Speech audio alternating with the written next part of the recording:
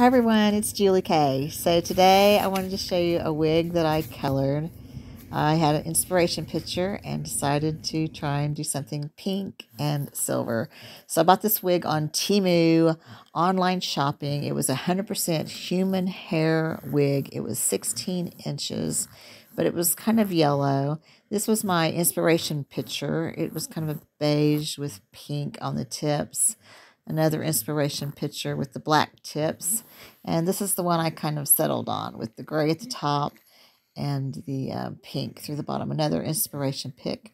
So the first thing I did was mix the t18 and the t14.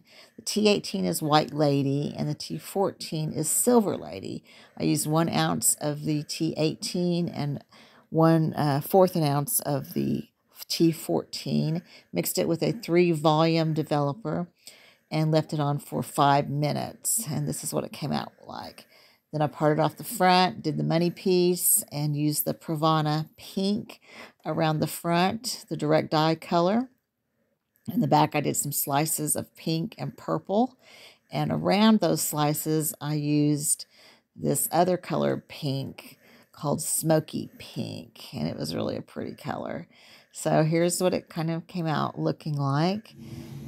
You can kind of see all the pinks and the purples in the back, and the money piece in the front, and the silver and white around the back.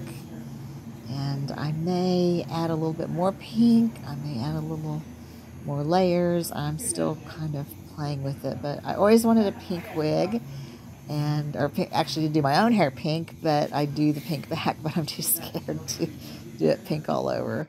So here's my pink and silver platinum wig, the inspiration picture, and the how to do it. So thanks for watching, everybody. Here it is. Have a great day. Bye.